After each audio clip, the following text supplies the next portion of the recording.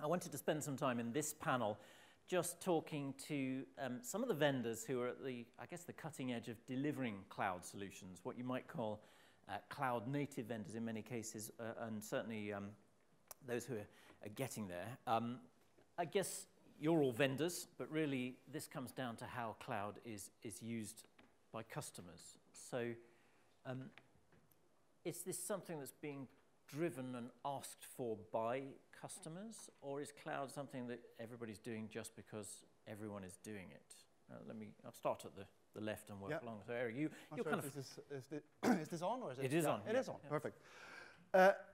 I think where we are right now, I think it's even so that it's beyond the technology choice. It's more of like it's starting to define our customers' business. Whether they use it or not, it's defining competition, technology in the end, and so on. So I think it's a clear yes. Whether it's all cloud, hybrid cloud, cloud business models, that's a different story. But everyone is moving in that direction, yes. Good. I forgot to introduce you properly as CEO. Vidispine has been a cloud-native company. I'll introduce everyone as we go along. Paul Thompson from Avid, big, obviously well-known company. Clearly not a company that was started in the cloud, but you've been heading in that way. So what's been driving that? Well, I think from a customer perspective, all the customers are starting at different points. And it's quite clear when we have discussions with the customers that, you know, if we really get into what they really want to accomplish, the business outcomes are substantially different to what they can achieve today with the traditional on-premise solution. So from a strategy perspective, what we're very keen to provide is a platform that's open, that can allow media to flow around the organization. But the important aspect from a cloud perspective is that we don't want to prescribe to the customer how they deploy it. We want to give the customer the choice of, do they want to continue to use it on-prem? Do they want to use it in a hybrid way? Or do they want to use it as purely 100% cloud native?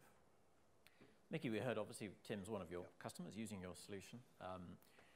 So Amagi is a company that you represent. That's kind of what I would call a cloud native company. So I guess for you it's cloud or nothing, but you're, I suppose, using that in a way to challenge maybe some of the incumbents in the play out and the automation and the play out services space. Yeah, I think what we're trying to do is provide enough information so clients can make an informed decision on which way they go. I mean, there's a number of different routes, whether they use public, private, cloud, and where they host the equipment, as Tim mentioned. You know, we can do it in a data center, we can do it right on the edge, we can actually do it virtually as well. So it really depends on what the circumstances are with the client and what they want to achieve with it. But normally it's about efficiencies, driving down costs, and making the revenues grow within the business.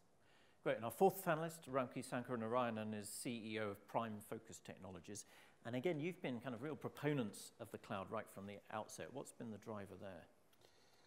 I think 8-9 years ago, if I had said cloud, you know, customers would have said, get out of here. But I think, you know, I think more recently, if we don't sort of talk about cloud in the first, you know, few minutes of our conversation, you know, there's an obvious question saying, don't you do much in the cloud? I think there is a paradigm shift I've seen over the last few years. I think more recently, I think what is driving the cloud adoption is more business-led. You know, I think, you know, our customers, especially broadcasters today, are defining their competitors have become very different. Today, most of them having, you know, direct-to-consumer platforms, and suddenly they seem to compete with, you know, as they call the F companies and G companies. And so naturally, they all have, you know, they build technology once, put it up once up on the cloud. And whether you're in Thailand or Silicon Valley or in Buenos Aires, it's the same platform that sort of manifests itself. So the cost of innovation is very high. And so the notion of broadcasters also sort of building technology platforms sort of once and sort of making sure that there is centralization, there's standardization of technology that is there. And so I think cloud sort of becomes obvious, you know, in that kind of construct. So picking up on that kind of question of the value it's creating, I think I chaired a discussion at IBC this year where we talked about this, and I think the one conclusion was actually there are many benefits from cloud, but the economics may not be top of the list. So I'm keen to get your ideas of what value does a cloud-based solution offer to a broadcaster or a media company? Is that real value, or is it just some sort of cloud snake oil that everyone's using? Who wants to go first? I'll go first. No, there can be real tangible benefits. I mean, if they're already using cloud storage, then we can do like intra-cloud bucket transfers, and that saves on cost of hauling the media backwards and forwards. So there's definitely tangible costs in using cloud. Eric, what are you seeing with the sort of media asset management world? Yeah, I think it's about agileness. People tend to think that cloud is just getting bigger and bigger and bigger. It's also about deploying very small installs at the same and multi-tenant, and be able to be flexible in what we call from file to audience, where that audience pop-ups for the next few hours and so on. So it's agileness and scalability in both directions. I think I would go further. I think I would say, you know, the challenges we see our customers having is how do you create better stories? How do you create them faster? And you know, if you take an existing workflow today and move it to the cloud, it'll probably work. Will it work in the best possible way? That's to be debated. But if you start thinking about all of the things that the technology in the cloud can add to the content creation process, then it's a whole new type of workflow. I mean, I guess the next case study, we'll hear some interesting activity around using AI to enrich content from quickly. But also, you know, let's spin forward another couple of years. How will AI create its own workflow? So, you know, today workflows are reasonably static. Maybe there's some manual intervention. Maybe it's quick to facilitate a new platform. What about if we go completely hands-off and let the AI do that?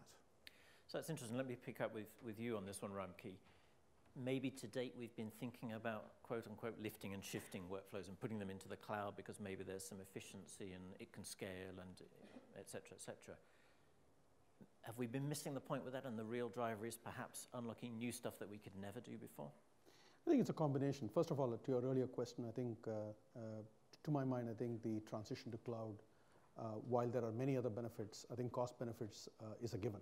As far as we are concerned, you know, the total cost of operations, managing the total cost of operations, you know, is a given from a cloud perspective. And so it ought to be lower than what you would ever sort of experience before. But the question of lift and shift, I think the transition to cloud is an important topic. I think we don't believe in lift and shift.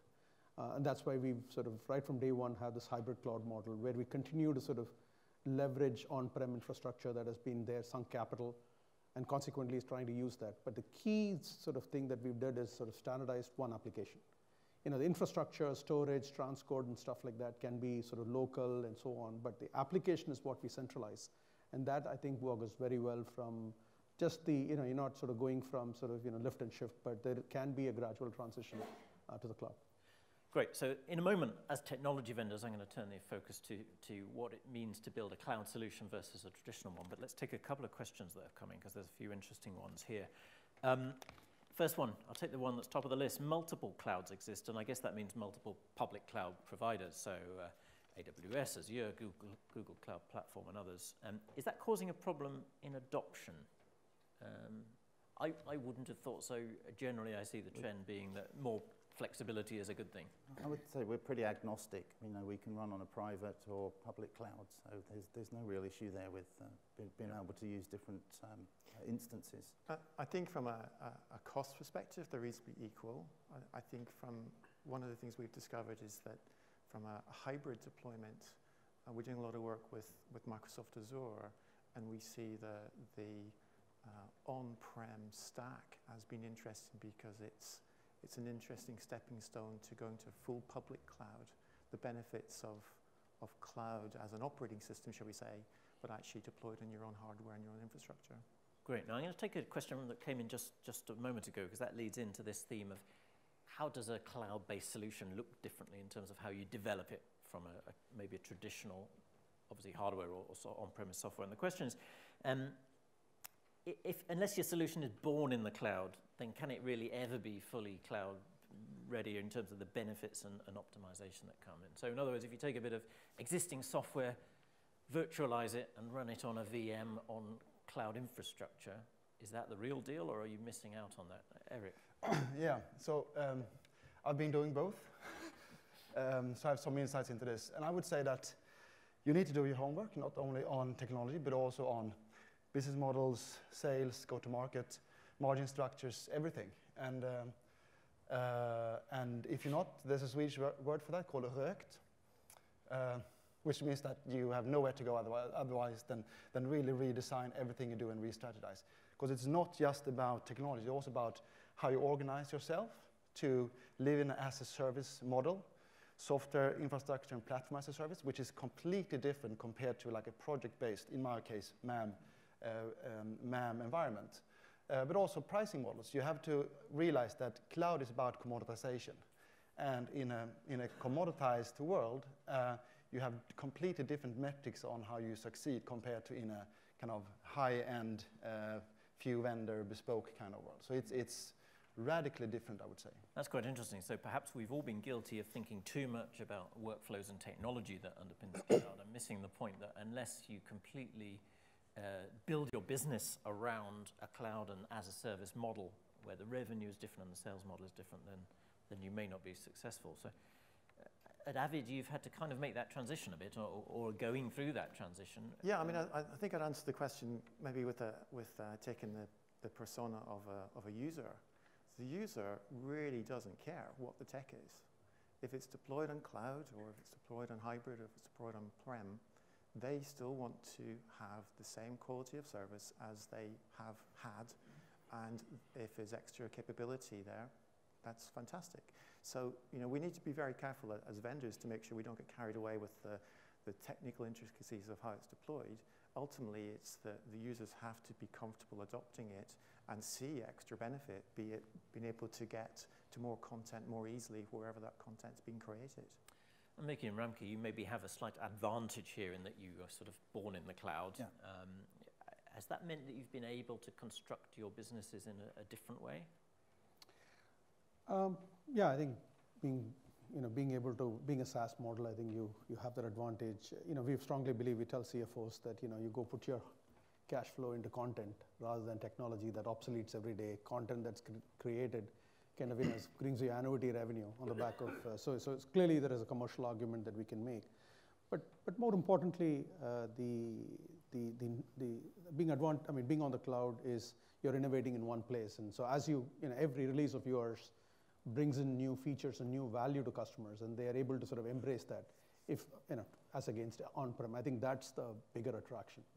And Mickey, it was interesting at Amagi that you took the view of not just creating some technology, but thinking about the services that go around that, such as the network center that Tim mentioned. Yeah, creating that, as well as doing things with rendering services in the cloud as well, and a whole bunch of other ancillary services that we can put on top of that. So it's about building out those and listening to the clients as well and see what their requirements are. So it's very important. There's no point in building a service that nobody's going to use. So it's really key to listen to what the clients are asking for and develop it around there. You know, from a pop-up channel that's up there for a day, a week, or a year, you know, they're the sort of services that clients are coming to us and asking for. So let's take another couple of questions if we can, just because I think some of them pick up on that.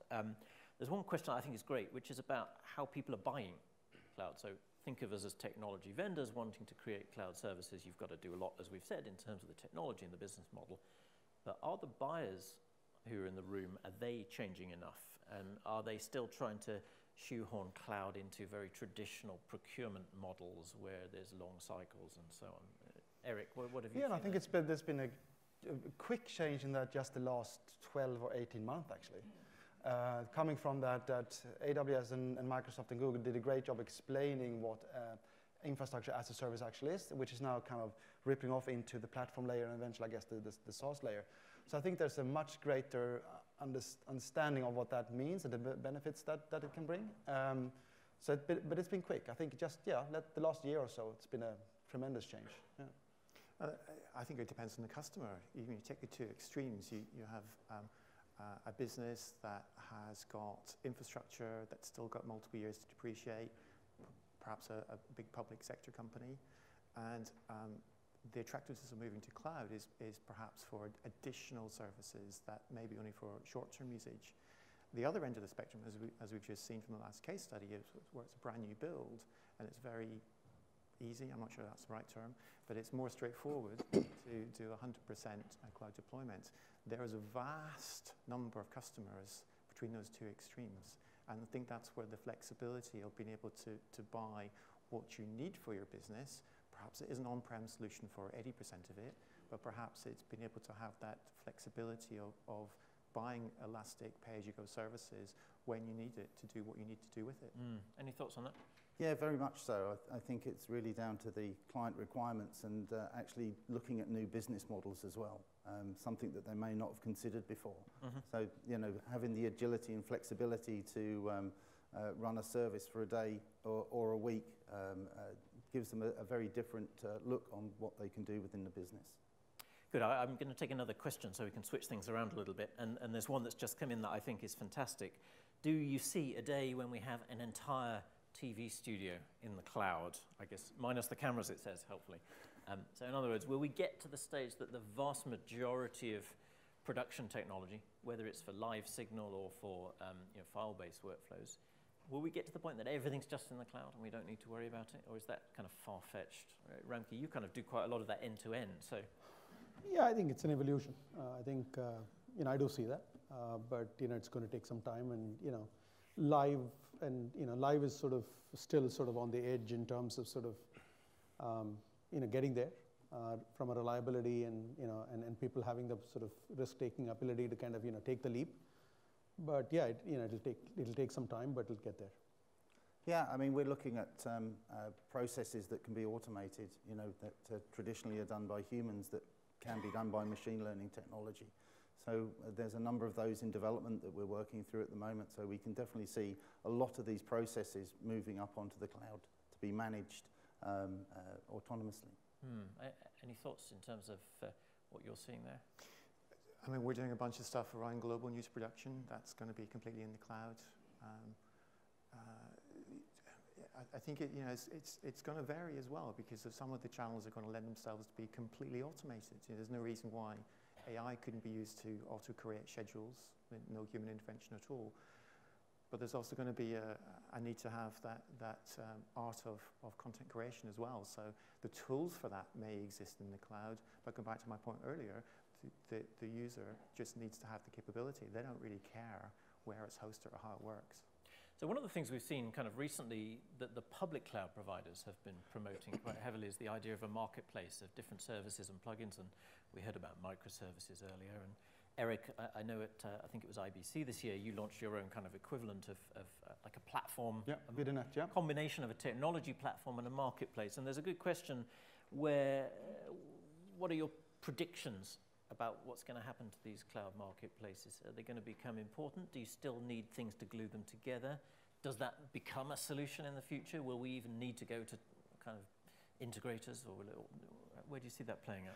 No, I think definitely there's room for integrators. If you look at the history of IT, software, and so on, this is just another technology that gets commoditized. And what happens is that you kind of commoditize from the ground up, but eventually you come to the SaaS layer. And of course, there's always, even Salesforce is customized these days, right?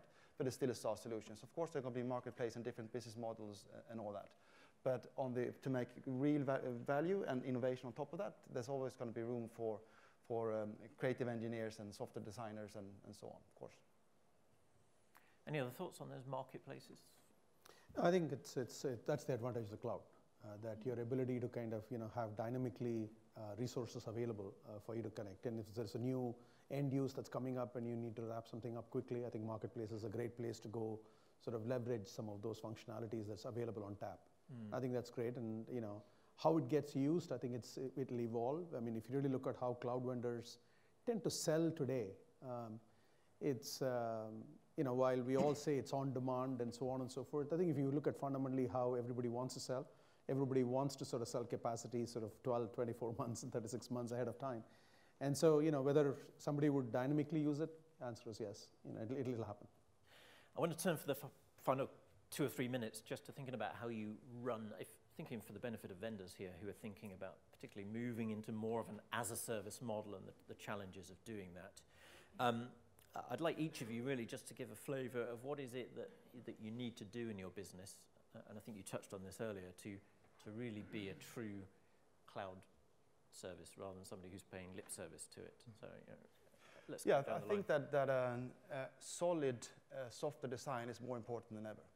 You have to do all the things around testing, backwards compatibility, all because in an as-a-service world, all customers are getting the same software, more or less. Meaning that you also need to cater for all the various variants in that. So solid, good software design from ground up is absolutely key. You can't cheat on that. So I think the key thing is to be very clear on what's important to the customer, and be flexible in how that shapes as the service evolves. So start small, start clearly with what the value proposition is, and really refine it. I think transparency of the service that you're providing, make sure that everybody can see what's happening with that, and the agility to adapt to new situations within their business. Yeah, I think initially, things like egress costs and stuff like that were very threatening, as the concept of it, saying that I don't incur that now, I'm going to incur this. But I think people sort of are reconciling the fact that it is not that sort of, if you really do the spreadsheets and do the actual sort of volume of traffic that goes through, those are not going to be the ones. But the key ones I think are strategically important is the application layer and the dynamism that it brings to them for their business needs. Good. Now we have 90 seconds left, so I want to ask one more question, which I think is also important, and it reflects a couple of questions that have come in. And that is, you're all dependent on the big public cloud providers for your cloud services in one way or another. What are the challenges of working with the likes of AWS and Azure and Google Cloud Platform? Are they easy to work with if you're a relatively small vendor? First of all, they are very different, and this is a session of its own. But you have to do your homework on checking what made, if you take the three largest ones, what made Google, AWS, and Microsoft successful in the previous life, in the sense that they even existed 20 years ago, and what are their strategies, where Google is great at commoditize the complement, AWS have an insane innovation cycle, and Microsoft is good at never giving up and just run with it until they.